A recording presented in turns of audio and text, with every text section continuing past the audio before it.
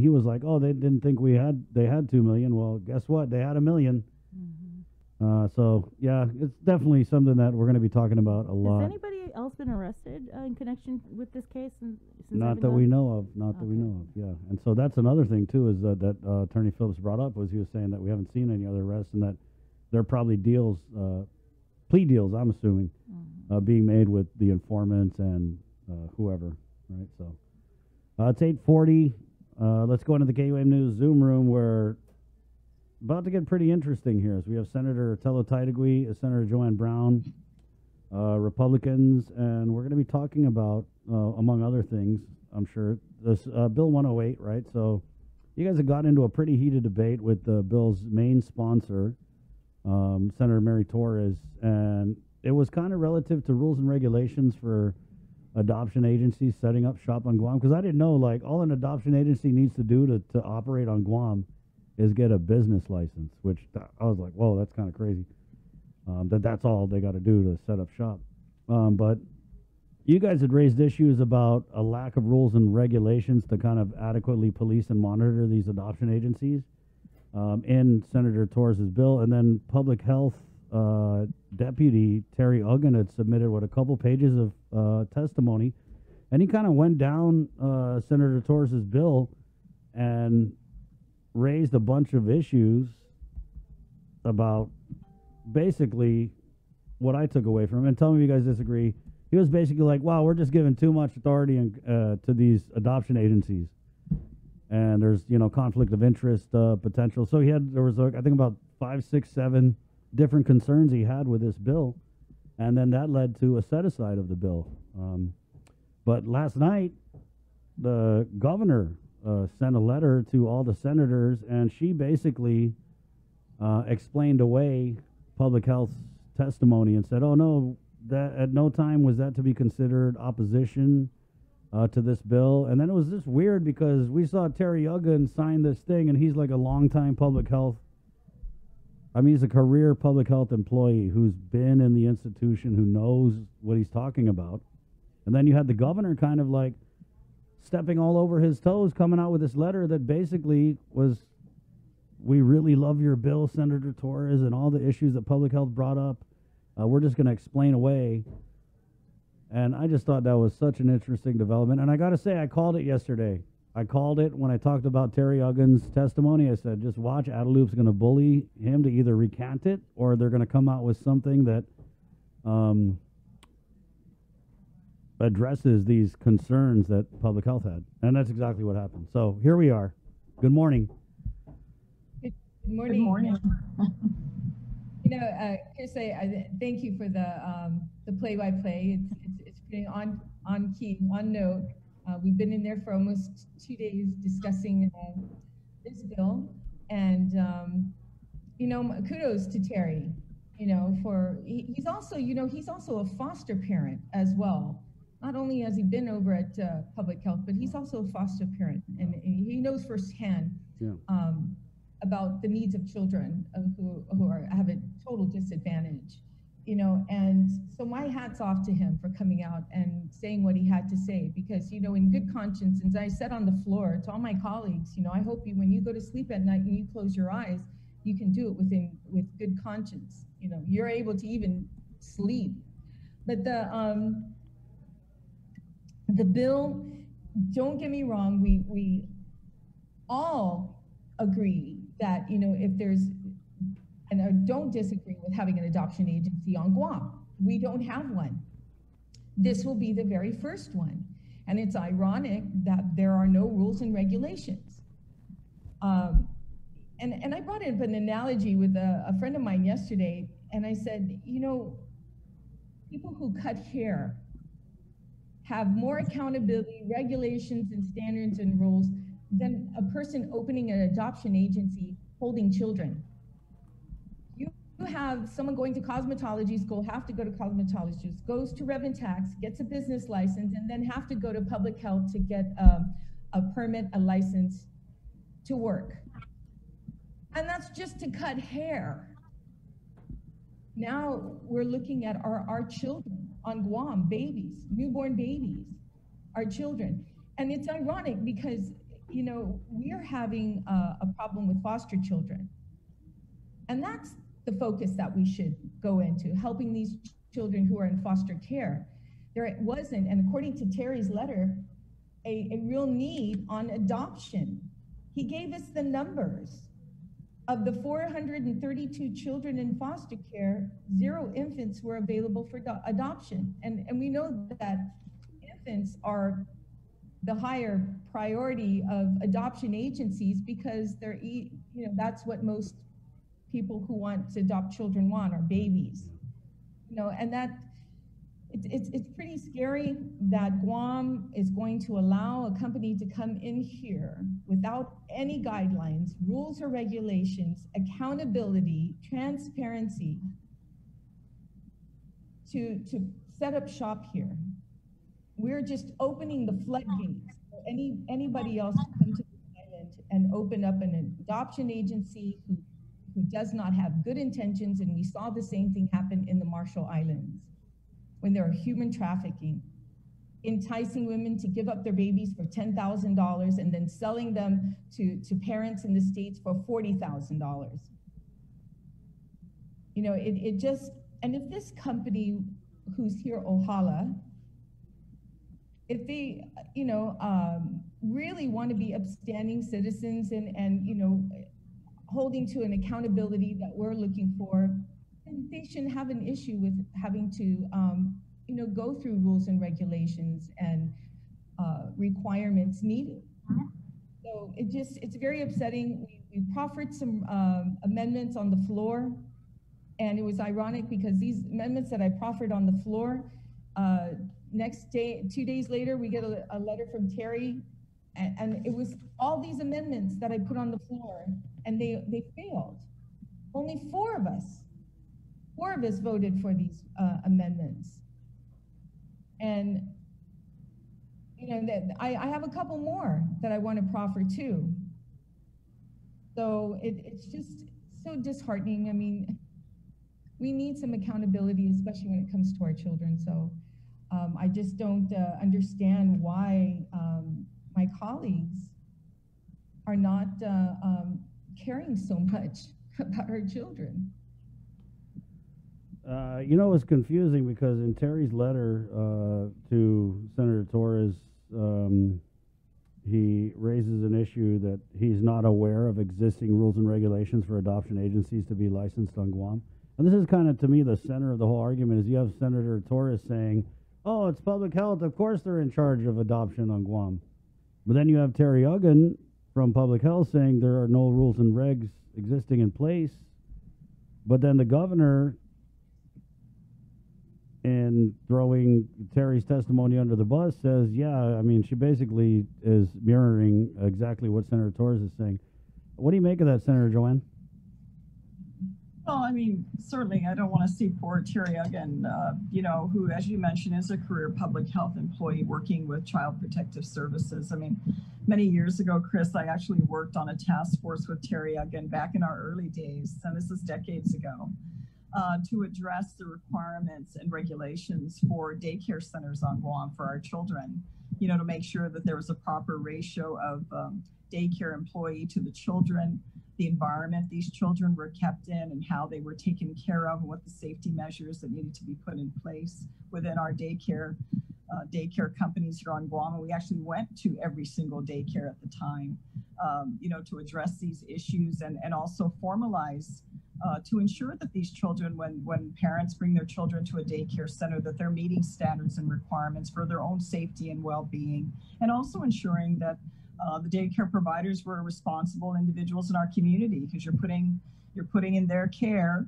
you know, the most important and precious thing that we have. So I'm not unfamiliar with Terry. I've known him for many years. I certainly don't want to put him in the middle of this. I mean, a lot of the concerns that he relayed in his letter, he actually relayed during the virtual public hearing a couple months ago. So this is not something that just, you know, came up a couple days ago, just because his letter was provided. And that, you know, puts him in an awkward position, because now, you know, he is a deputy now at Department of Public Health. And then, you know, we have the letter coming out late yesterday by the governor's office, essentially not really recognizing any of those key concerns that he is a public health professional who's worked many years with our children and our community. That personally puts him in an awkward stand, but certainly the issues that he's raised, we recognize it, we take it to heart because of who he is and his background and his credentials that he brings to the table. But with this administration, I expected nothing less. With regards to trying to water down this whole issue of putting protective measures in this legislation to protect children. I think we've been very clear in hearing where this administration stands with regards to protecting the most vulnerable in our community. But for us, we have no argument. We've said it repeatedly. We have no argument if this legislation would include what we see are very important protective measures of simply providing the structure and the requirements for the current adoption agency that's come forth that is interested in providing this service. We want that to be consistent. So any other adoption agency that may want to set up shop on Guam, that they have standards, rules, and regulations, performance standards that can be evaluated. Simply having a concurrent letter between the current DYA director, Melanie Brennan, that has been, through executive order, provided oversight over CPS and their agreement that, we're just simply going to regulate according to what?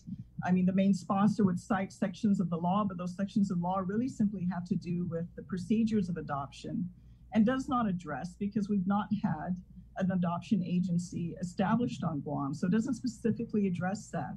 And we are a bit concerned as to why something that should be expected, putting these protection measures in place, the fact that it has had so much resistance is very concerning, because we simply want to make sure those standards are there, it's clear to everyone, it's in the law.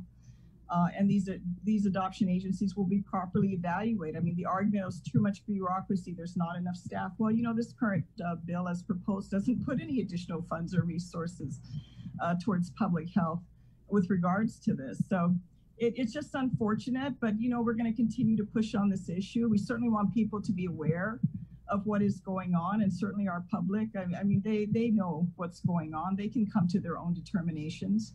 But the fact there's such resistance to simply putting in these requirements to ensure consistency, as Senator Telo mentioned, accountability, transparency in how this process occurs. We're hoping none of those negative things that have happened in other jurisdictions, including most recently the Marshall Islands, doesn't happen on Guam. But let's not kid ourselves. We see issues of how our children are harmed and abused in this community on a fairly regular basis. And that's something that's very concerning. It's heartbreaking. It's heartbreaking that these things are happening. And we simply want to ensure that these children that may not be born into a fortunate circumstance because of the challenges of the birth parent, whatever those cases may be, certainly we want them to go into loving, caring homes that are going to support them. We want to see that for our community. We want to see that for all our children on this island. And simply putting these, what aren't even really an additional requirement, we look at this as a standard. Many other jurisdictions that have adoption agencies have more requirements than simply getting a license, a business license at Rev and Tax and setting up shop. And so, we don't see this as an extraordinary requirement. We see this as what should be the standard requirement. Yeah, Senator Brown, but I have to ask you guys about this press release that came out from the Republican Party of Guam. I know you guys saw it, but it basically says the Republican Party of Guam supports this measure in its entirety. Well, the is that a real Republican Party of Guam release though? Or is it a fake one? Because I don't know. I just want to be sure. Unless they come out and say otherwise, right? We know there have been issues in the not too distant past about Republican releases from the party. Did that look like a real one to you, Bree? Did it have a watermark? It has our logo, right? It Yeah. has our logo. Chris, with regards to this issue, certainly the Republican Party of Guam and those of us that run and exist under the banner have made, our position very clear about being pro-life. And that's an important part of the Republican agenda for Guam. And we're in support of that. I don't think we argue that at all. Unfortunately, I think the press release came out at a time when this issue was being debated on the floor, and I know there was a lot of back and forth on this issue. But, you know, one of our party members kind of brought up a very good point in saying, you know, we should leave the policy debates to the policymakers, and the party certainly should be focusing on how they can facilitate the Republican agenda of getting more support, more candidates, and pursuing the main principles of our party and our community. They interjected themselves, unfortunately, at a time when we were debating these issues, and we certainly should. I think it's very important to have healthy debate. You know, if we all agreed on every little thing, you got to wonder what Kool-Aid we're drinking. I mean, we should be able to some of that Adelaide Kool-Aid these issues. We should be able to do so. And that's a concern. I'm sure the party is not going to agree to not wanting to have, you know, these standards in place with regards to how an adoption agency is supposed to run and operate on Guam, and how an adoption agency is supposed to be audited and evaluated. So while I understand and certainly recognize it's in line with regards to the party agenda, that was kind of like an area perhaps they should have gotten, I shouldn't say get more into, they probably should have stepped out of, simply because we should have the right to debate these issues openly and honestly on the floor of the legislature, and be able to bring up our concerns without, you know, our party or any other party trying to interject with regards to that debate. I mean, we ultimately, once we are elected, and certainly we still maintain our Republican Party principles, but when the floor of the legislature, you know, we are there representing the interests of the people. And certainly for myself, I know for Senator Telo and a number of our colleagues, I mean, that's our primary priority once we're elected to office. So in April, the public hearing, correct me if I'm wrong, but so what was the testimony from DYA/CPS? Well, you know, Chris, if you've seen the public hearing, I think it was on, I'm not mistaken, April, you can go on YouTube and review the public hearing, which was on April 20th at 9 a.m. And you'll see that, you know, DYA came and testified not in favor of it completely. Yeah. Terry again came up and also testified not in favor of the bill, as well as Tess Archangel, who is another employee of public health who's been there for decades. But most especially a person that we all respect in the community who's done so much for our children on Guam who are disadvantaged is Bethany Taylor. We all recognize that name as a foster child. And even her testimony, she was very confused about this bill. She saw that there was issues with it. And the last part of her testimony stating that there should be a round table regarding this bill. We should get together and discuss this. And like I said, we're not against having an adoption agency on Guam. We just need one that has good intentions and follow rules and regulations like other adoption companies or agencies in the states, and other territories for that matter. But this legislation here basically gives an advantage to this adoption agency that doesn't even have any guidelines or rules and regulations to follow in order to be in an adoption agency in the first place. And you know, the author of the bill keeps touting that, oh, there are rules and regulations like Senator Brown has mentioned in our Guam law, but those laws were created for public health to follow.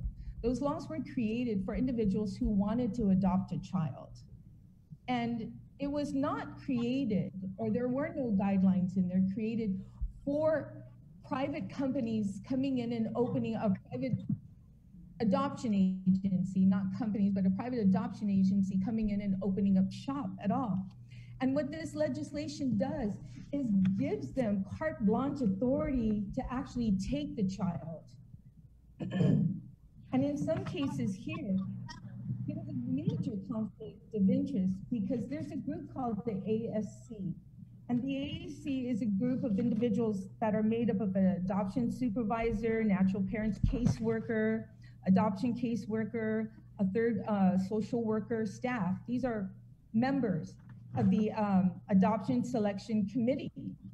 And to incorporate into this committee a representative from an independent adoption agency is a major total conflict of interest.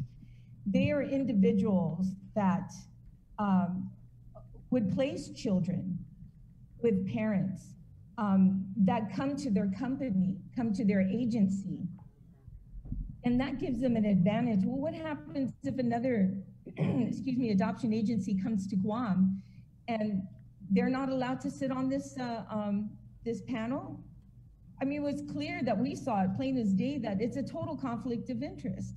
You know, I made an effort to call an adoption agency out of Hawaii. I always try and take jurisdictions that are very similar to Guam, and spoke to her about, you know, what are the rules and guidelines. And I actually sent her a copy of the bill to give her perspective. And that was the first thing she pointed out as well. And that's also what Terry pointed out in his letter.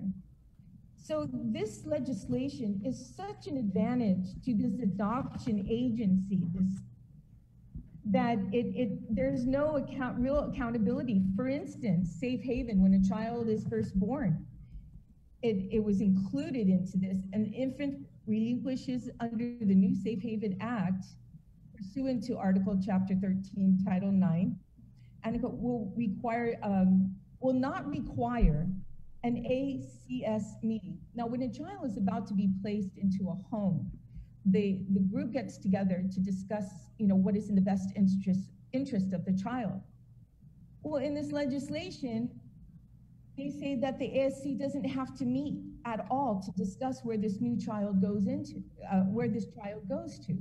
Now, the author says, well, these guidelines are pre-approved applications.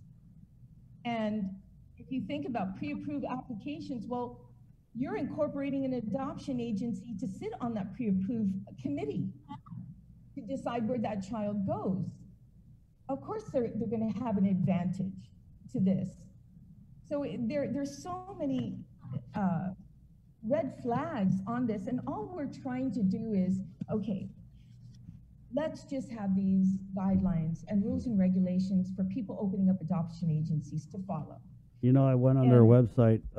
So we're talking about a company that has set up shop on Guam. They even have an Instagram, by the way, Ohala Adoptions. And if you go on their website, which is ohalaadoptions.org, there's a pop-up screen, and it says, "We're thrilled to hear that DPHSS is concerned about adoption service regulation. Proper regulations protect all adoption parties, and most importantly, the children. Now is a perfect time for everyone to review these laws, ensuring adoption is safe, legal, and that all entities are held accountable to one standard. Our services adhere to all current Guam adoption standards, and we will continue to maintain compliance with any regulations put in place." Which they should, but they're not telling the author of this legislation to incorporate rules and regulations. She's the one that's been objecting to incorporate rules and regulations for adoption agencies coming to, well, people wanting to open. Now, don't get me wrong, there are rules and regulations that public health follows, as well as any attorney that gets involved when it comes to adoption. I mean, how do we do it currently without the adoption agency being on Guam? We've been doing that for years without this agency. And there are guidelines to show how to go about adopting. And CPS, public health, is there every step of the way to ensure the best interest of the child. This legislation puts this adoption agency at the front line. You know, it doesn't provide any kind of accountability in the first place for this adoption agency in order to get to the front of the line. And that's all we're trying to do, is to provide that. Sounds pretty simple, but let me ask you this. So we had a public hearing in April. You had CPS, DYA say, yeah, we oppose this. Public health said, oh, there's all kinds of issues. You guys bring up these points on the floor, but then the governor swoops in with a letter that just trumps, I guess it's supposed to just trump everything that was ever said on the record about this measure from the various department heads. And now here we are, where the governor says, I don't care what these career professionals are saying about Mary Torres's bill. We love it 1,000%. Well, that's something obviously for the public to look at and come to their own determination. I mean, you would think that this should be a non-issue to begin with. You would think that in wanting to move forward this bill and make it a good bill, You know, you can't do this halfway with something this serious and this important. I mean, like I asked my colleagues, I mean, would you take your most valuable, you know, possession that you have in this world, in the physical world, and just hand it over to anybody, you know, be it your favorite diamond ring, your pickup truck, your cell phone, and know that there's no requirements, formal requirements that the person you're giving it to has to meet in order to have possession of those things that you think are so important. You know, we're talking about our children in this community. We want to continue to make sure they're safe. I'm sure a lot of people at the table that have come forth, they have the very same concerns, especially those that actually work in this field. You know, people like Terry Uggan who've made a career, and I really feel for Terry because he's been put in a very unusual position. I mean, he's a career public health employee working with CPS, and he is the current deputy at Department of Public Health, and certainly the governor of Guam is you know, his boss. So I'm sure this puts him in an awkward position, but I do appreciate all Terry did was simply formalize in writing what he had relayed a couple of months ago. And as I mentioned on the floor, had we had that roundtable discussion to further review this issue, I think we could have produced an even better bill that would have been reflective of addressing these concerns rather than having this bill rush to the floor and then having to bring this up and having to make this argumentative, which something we could otherwise be getting up as we do with a number of bills and supporting it and moving it forward in the process. I mean, this was unnecessary. And this bill is not perfect. I mean, this bill has this key issue in our view that needs to be addressed. If this amendment that Senator Telo has put forth and sponsored is included in the bill, I would be happy. I would be happy to vote for it.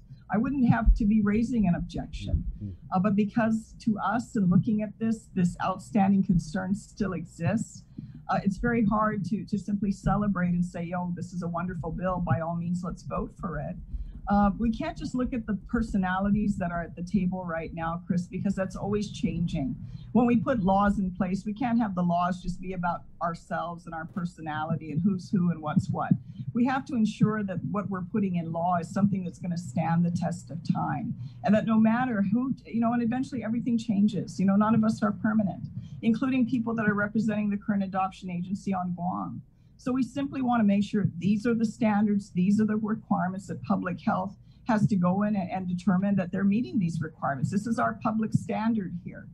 And if that's in place, then I think we have a level of comfort that we would be more than happy to support this bill. But I think to simply object and not incorporate, you got to wonder. I mean, it's not like we're trying to add something so, you know, out of you know, outer space. No, I think that's interesting because something that should be really the most important thing, actually. It's a new that we include it's a new industry, to make right? sure that our children are protected. Right. It's a new industry, and you're right. I don't understand what the blowback is about either. It's Ohala Hawaiian, OHALA, but I mean they have a business license on Guam.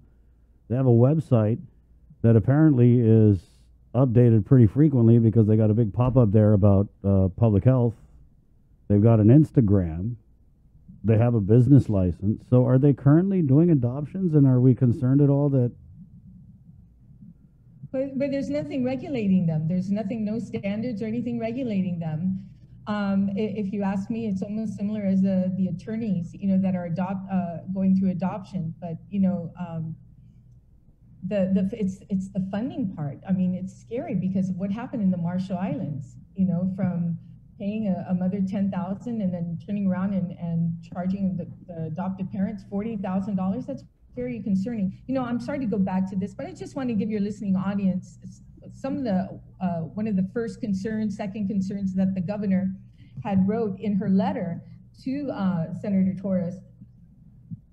And it's ironic that she addresses it to Senator Torres instead of the legislature, because she's saying that that's her girl name. It's her gangs. Right. It's ironic. Shouldn't it say, dear senators, you know, Hafa-Day senators, you know, public health, and Lieutenant Governor Tenori and I fully support this bill. Why is she just addressing it to Senator Torres? But when Terry wrote down all the concerns that he brought in, the governor tried to counteract, like you said, Chris, and one of them that is really disheartening, and I plan on making an amendment on the floor, so get ready, you know, whoever's listening. She says here that on the second concern regarding the timeline for monitoring of placement for up to 1 year, as discussed in GCA, already allows for residency requirement to be waived by the court if it is satisfied with the best interest of the child. So the comment that Terry had brought in and his concern was the issue of up to 1 year. Currently, the law says that an individual, a child, shall be monitored in the placement of the adopted home for at least 1 year.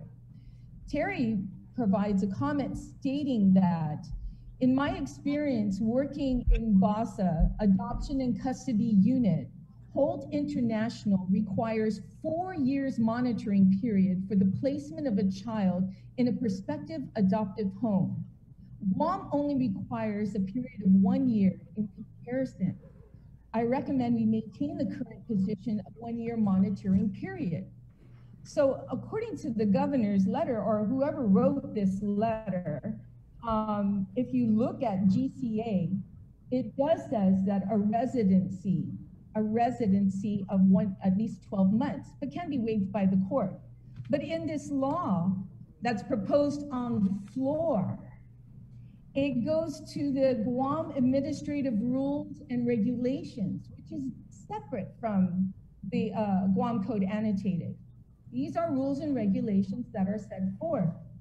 And in the rules and regulations, it clearly says that they put a period of up to 1 year under the guidance and supervision of social service or the guidance of an adoption agency duly licensed under Guam. So you have rules and regulations saying one thing, and then you have the Guam Code Annotated saying one thing. So which one does public health follow? It's not clear. Not clear at all. So that's what we're trying to correct, some of these issues in this bill that clearly does not, change the laws in the Guam Code Annotated. And Senator Paris actually brought something up about that. If you're changing this, wouldn't you change the Guam Code Annotated? So this is wrong from the governor. What this letter that she writes is contradictive to do two different sets of rules and regulations in the Guam Code Annotated. So it doesn't make any sense. But more importantly, you hear from Terry saying the time frame for children to be monitored in their new prospective adoptive home is 4 years. 4 years. But Guam is only having 1. And now you're saying a period of up to 1 year? That could mean 1 day. Okay, we're done. This family's good to go. No need to monitor the child anymore. Yeah, but it's because we're kind of running out of time. But I did want to ask, so is the bill still set aside, or what are we going to see? Are we going to see Senator Mary Torres hold up the governor's letter and be like, oh, concerns addressed, voting file? Right. But I think it's our colleagues that need to really see the difference between a person who's been at public health for decades and who's actually a foster parent himself. Right. Who deal with this all the time. Look at his letter and then compare it to the letter sent by the governor. And it's their conscience. They're going to have to make a decision when it's time to vote and what's in the best interest. I think a couple of our other colleagues, other than Senator Paris, Speaker Telo Taitague Joanne, and myself, that actually moved in the direction of, we do need rules and regulations for a new code. And that was Frank Bloss, who actually supported the amendment to create rules and regs. Now we set the bill aside, and we're addressing the new hospital. We're in the committee of the whole. We're going to come back. We're going to come back, and we left off on the bill the amendment that I proffered to provide rules and regulations for people who are opening up adoption agencies. That's where we left off on the floor, and we're debating that on the floor. So hopefully my colleagues will, hear from the public, because it's obviously, it's obvious they're not listening to reason or reports or experts in the field. They're not listening to them. So hopefully the public, if you're listening, please write to your senators. and let them know it's as simple as this. Incorporate rules and regulations for people who are coming from off island, who are not even from Guam, opening up adoption agencies on this island. Let's bring safety to our children first. Welcome back, Sabrina. I know. Wow. You want to go back to the airport and leave again, or what? No. Oh, man. I don't even know what to say, guys. I don't even know what to say. I want to bang my head into the wall. I really do, because you're right. I mean, Terry Uggan, this is a guy who knows what he's talking about when it comes to adoption. And I just can't believe that, once again, I mean, we saw this with this political privatization of the tax collection. You had the deputy Reverend Tax come out in opposition to the bill. Then they twisted her arm and put her somewhere else, and made someone come out and say, "No, we love it." We're seeing the same thing happen with this. So yeah, it's just, Chris, this is what you call politics rearing its ugly head. Yes. Yeah. This is one of those issues again. I got to give it up to you two though, because you keep getting beat up. You and the speaker and Sabina, and they're just like slamming on you guys all the time. You got vice speaker slamming on you. You got the governor slamming on you. It's deadly down in the legislature. You got to watch your back, even within your own party. Holy mac! Feel for you guys. Well, we just got to. I mean, we didn't run to be, And then we're getting. I mean, there's a reason. There's a reason that we're here, and there's a reason that we can stand and speak about what we believe is important to us, and that's why we're here. I mean, if we're gonna worry about that, then we can handle it. I mean, there's a reason why we're here. I mean, we're speaking from our minds and from our hearts and from our experience on what we believe is important for this community that we live in, that we're a member of. Yeah. And, when you see these kind of political dynamics going on, and trust me, we know it, we see it, we smell it, we see it. And that's all we can do. We're bringing this issue, you asked to talk to us about it. We're certainly more than happy to talk to you and your listenership to bring these issues to light. And make people aware of it, because ultimately it is their government, and it's for them to decide what they want and the leaders that they want. We're not here to play that game. There's nothing that I need personally, Chris, that I need politically. There's nothing I need personally that I need politically that I don't already have or can acquire outside of the scope. So I don't need a favor. Yeah. I don't need a job. You already have the EFIT. The election. You already have the EFIT name tag. I'm here for a reason and time to push these issues that are of concern, to protect this community that my family lives in. That's really the bottom line of why we're here and why we do what we do, and bringing this to light. I mean, that's not. What are we going to do? We're not going to run and hide on these issues. I mean, otherwise we have no business. We have no business sitting in the chairs that we are to represent our public interests. How about that new hospital, though? Did you want? I have to say, yeah, the people of Guam are holding us accountable. They hold us accountable for what we do, and if they find that a senator is not doing what's in the best interest for the people of Guam, and it's self-serving, or your buddy who's opening a business or something like that, it's not following guidelines, then I ask the public, please call your senators who you feel are not being accountable, and let them know that you're watching, and let them know that you don't agree, or maybe if you do agree with them. I think out of 100 emails that I get that don't agree, it's probably about 98% don't agree, but you only get that 2% of those who actually write to you and say thank you for all the hard work and sticking your neck out, and doing what you're doing. But that's okay. We're not in for it for all the glory or anything like that. But the most important part when that comes in is when you play a part, the community plays a part. And calls your senators or emails your senators and tell them, we are not happy with this and you need to do something about it. That's what we need. And I'm hoping that the people of Guam are listening and do that. Be a part, make a difference. Senators are not the only ones that can go out and make a difference. You, the public, can make a difference. In fact, you make a bigger difference than any of us senators could ever do by speaking out. Thank you for your time, senators. Well, thanks for having us on. You Yeah. take care and Come welcome back anytime. You Savannah. guys are cool. We're cool. You're cool. We're not. Yeah. All right. Yeah. Okay. Wow. Take Take it care. easy. Have a good That's, day. right Bye-bye. on. Take Okay. care. Yeah. Welcome back, Bree. Miss a link, miss a lot. I tell you, you missed a lot of links. Yeah, it's been pretty hot. Pretty hot. Is Terry Huggins still at Public Health? I don't know. But man, I feel, Oh, man. dude, I feel he's such a good guy. He came on. When was he? He came on here He was last. He During was last on containing several. COVID? with